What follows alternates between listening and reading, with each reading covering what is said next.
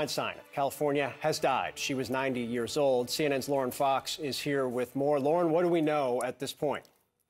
Yeah, we are still getting more information, Phil, but what we know right now is that Senator Dianne Feinstein, the longest serving woman in the U.S. Senate, she has passed away. Obviously, we are still getting details and gathering information about her passing, how it occurred. We've known for a long time that Senator Feinstein has struggled with several health issues, but she has continued to serve in her capacity both as a senator and on the Senate Judiciary Committee, where her vote has been essential to moving forward with the Biden administration's judicial nominees over the last several years and last several months in particular. Senator Dianne Feinstein has a long legislative history and record, including the fact that she was the architect of the 1994 assault weapons ban. Fighting gun violence has been a key issue for Senator Feinstein over the course of her career. She was also the first woman to serve as the chairman of the Senate Intelligence Committee, and she fought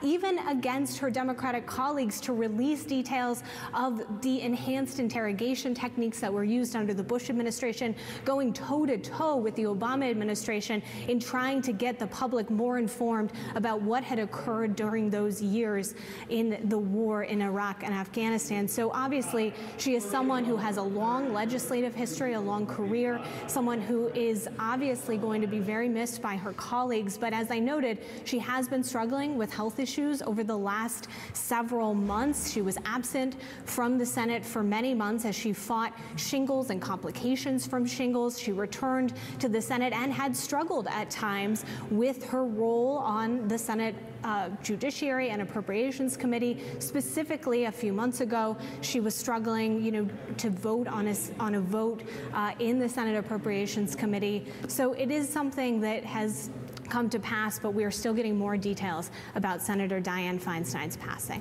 And Lauren, thank you for the breaking news. Please stay with us, as I believe we also have our colleague Kasie Hunt on the phone. Kasie, can you hear us?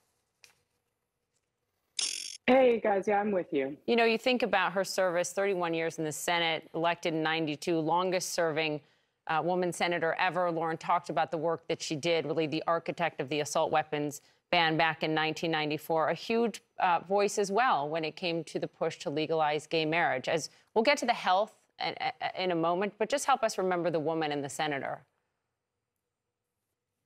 Absolutely, Poppy. I mean, Lauren touched on this a little bit, and I know, Phil can speak to this too.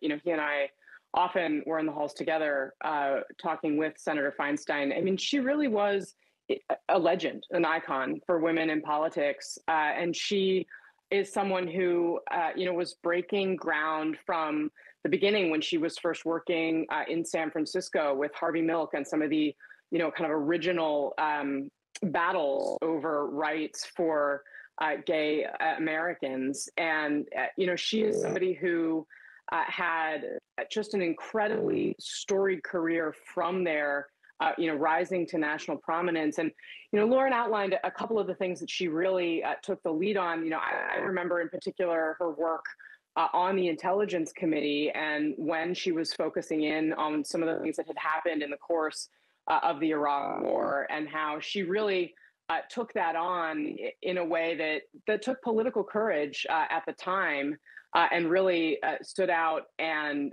was very forceful in how she reckoned with that. But, again, Poppy, I think she really blazed a trail at a time when there were not very many women role models in politics for others to follow. It was a very, very tough road for her in the beginning. And she is someone who, Nancy Pelosi, for example, she would have been an example for Pelosi, also of San Francisco.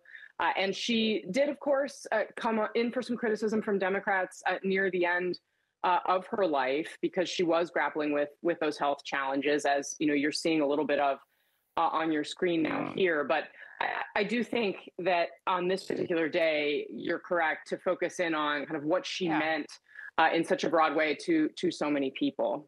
And the ground that she broke for so many people. Phil, you were the chief congressional correspondent. Just your thoughts on her. I mean, I think Casey's point, I think your point, this is important here. There's been so much focus on the health and the age and everything. People need to think about who the senator was, obviously passing away at 90. But not only was she a titan in the Senate and kind of in a class of female legislators that changed the dynamic and the face of the institution as well,